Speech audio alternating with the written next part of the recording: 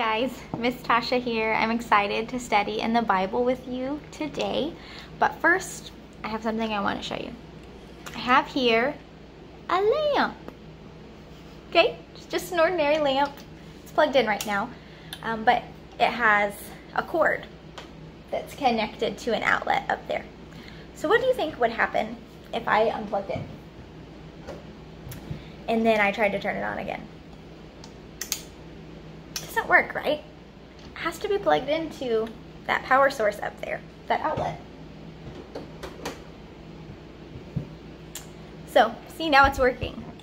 And someone who follows God, who wants to be obedient to Him, but doesn't actually talk to Him, is kind of like a lamp that isn't plugged in. And if we say that we want to follow God and be obedient to Him and walk in step with Jesus, we need to talk to God. We need to be like a lamp that is plugged in. And when we are connected to God, we can hear His voice clearly. We have peace in knowing that we're being obedient and we're doing the good work that He asks us to do. And also, we shine light to those who are around us.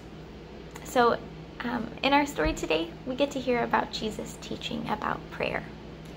We see Him teaching His disciples about this very subject. And today, we're specifically in Luke chapter 11, verse 1 through 13. And then we'll talk about another chapter in Luke a little bit later. But first, I want you to read there. Luke 11, 1 through 13.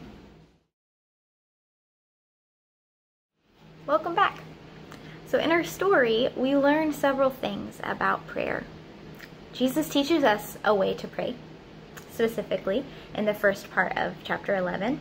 He also tells us of somebody who goes to a friend's house and asks boldly for 3 loaves of bread. And because he asks boldly, he is given what he asked for. And Jesus tells us in this passage, ask and it will be given to you. Seek and you will find. Knock and the door will be opened. He's saying, ask God for what you need. Ask God for the things that are good and in His purpose for you. Ask for those things. He wants to hear from you.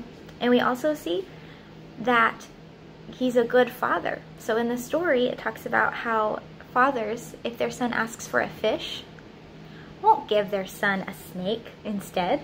Or sons who ask their father for an egg their fathers will not give them a scorpion. And even these fathers, even fathers who are sinful, will give good gifts. If that is true, then will not our Father in heaven, who is good and gracious and loving, give us great gifts? And it says, how much more will your Father in heaven give the Holy Spirit to those who ask? What a good God that we have. He wants us to ask. He wants us to talk to Him and pray and communicate with Him. And also, Jesus teaches about prayer in Luke chapter 18. Okay? I want you to flip there in your Bibles. We're in the same book in Luke, just in a different chapter. Chapter 18, read verse 1 to 8. I love this story in Luke chapter 18 about the persistent widow. I want to be like the persistent widow. She kept coming back to this judge, asking for what she needed. She was persistent. She continued over and over and over again. And Jesus tells us that God will bring justice to those who cry out to Him day and night.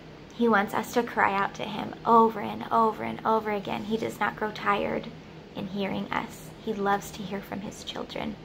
And so today, as we've learned about what Jesus has to say about prayer, I want to encourage you to talk to Him. Talk to God, our Father in heaven, and tell Him what you need. Ask for the things that you need. Cry out to Him for the things that hurt you, or even for the things that make you happy. Talk to God. And the cool thing is that it's Jesus teaching us these things. He's teaching us how to pray, but He is the very one who makes a way for us to talk to God. Jesus is the way to God. He is the way and the reason that we get to be with God now and forever. I hope that you'll talk to Him today. See you next time. Friends, I'm Mr. Caleb, and I'm here today to give you some questions about our Bible lesson for you to discuss with your parents, family, or caregivers. Now, feel free at any point to pause the video and take time to discuss these questions. So, grab your Bible and let's begin. The first question, the passage that goes with it, is Luke 11:8, and that reads, "I tell you, that person will not get up, and he won't give you bread just because he is your friend, but because you keep bothering him. He will surely get up. He will give you as much as you need." And so the first question is, why did Jesus say the friend would help his neighbor even late at night? And the second question is from Luke 18:4 through 5. For some time the judge refused, but finally he said to himself, "I don't have any respect for God. I don't care what people think. But this widow keeps bothering me. So I will see that things are made right for her. If I don't, she will someday come and attack me." So why did the unjust judge do the right thing for the widow? And the last question is, will God always give us what we ask for when we pray? Speaking of praying, let me do that really quick, and then we'll be done. Dear God, thank you for this awesome day, Lord. Thank you for all the people watching this video. I pray that you would be with them and that you would bless them, Lord. And God, just give us your hand of guidance, Lord. It's in your name and for your glory we pray. Amen. If you'd like to see the answers to the questions, look in the description below on the Google Sites page. It should be listed under Elementary Answers to Questions. And that's it. Have a great day.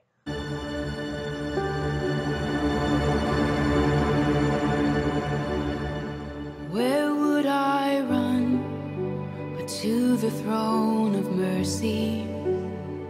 Where would I kneel but at this cross of grace?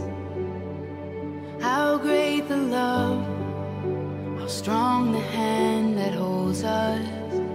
Beautiful, so beautiful.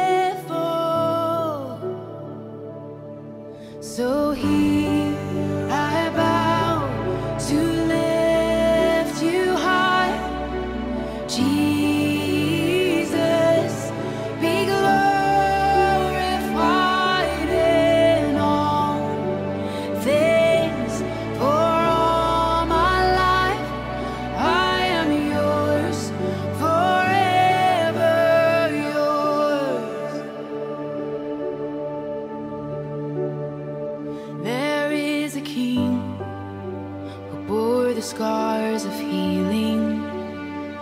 There is a son who came in grace and truth. How great the love that carries us to kindness. Wonderful, you're wonderful. So here I bow to lift you high, Jesus, be glorified in all things. For all my life I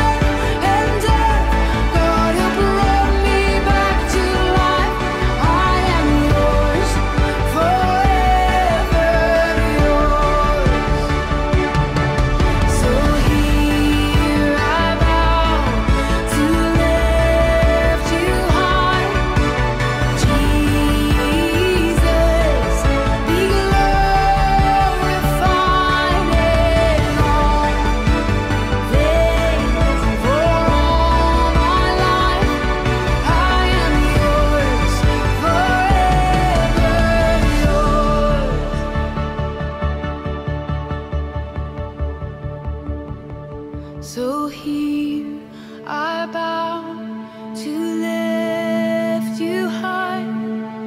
Jesus, be glorified in all things, and for all my life I am yours, forever yours.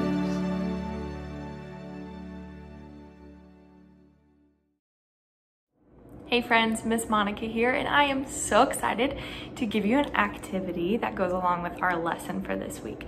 So what you're gonna need is simply one sheet of paper and something to write with. It can be a pen, pencil, doesn't matter. So today we learned about prayer. One of the things that we learned about was that God loves to answer our prayers and that God gives us good gifts. Can you think of some good gifts that God has given you? I want to challenge you to take your piece of paper and write down every letter of the alphabet. A good gift or something that God has given you. So for example, under the A, we can put apples. Maybe B could be your baby brother, C could be your cat, D could be your dad, E could be earthworms. And I just want you to keep going through the whole alphabet and try to think of something for every single letter, okay? The Bible tells us that every good gift is from God. And we know that a lot of things that we see around us every single day was made by God. So after you've gone through your whole list, I just want you to sit and spend some time talking with God and thanking Him for all of these good gifts that He has given you. Thank Him especially for the gift of being able to talk with Him anytime and anywhere. See you guys next week.